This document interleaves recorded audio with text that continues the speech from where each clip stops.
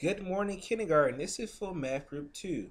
Math Group 2, keep turning your math books to page 143. Turning your math books to page 143.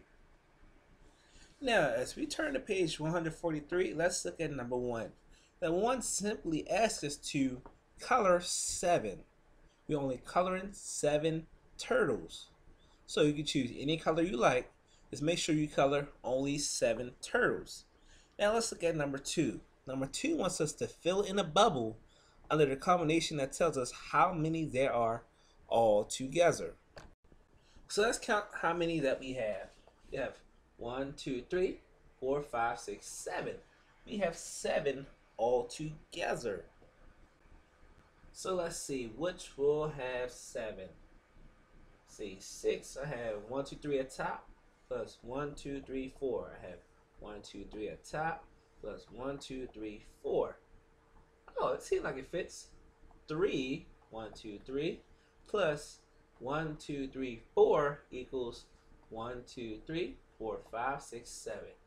It seems correct. If we look here, it's a 7 minus 3. That's not right. And this one is 2 plus 4. That's not right either. So the first one is what you bubble in. So for the next one, you basically just look at the combination and see how many that you have already all together to give you your answer. Let's look at number 3. Number 3 wants us to match the clocks with the times. So we have 2 clocks here and 3 times.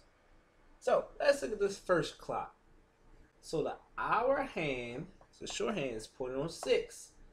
But this is pointing, the minute hand is pointing on 3. So what time could that be? Let's count. 5, 10, 15. So 6, 15. Do we see a 6:15 on the board? We have 10:15, 6:15, and 1:30. We do have a 6:15. So we draw the line here to that clock. Now, this time says 1. The hour hand is pointing at 1, but it's pointing at 6. Let's start at the 1 to figure out what the time is to count by 5s. 5, 10, 15, 20, 25, 30. 1:30. So do you see 1:30 here? We do. So we match the line there.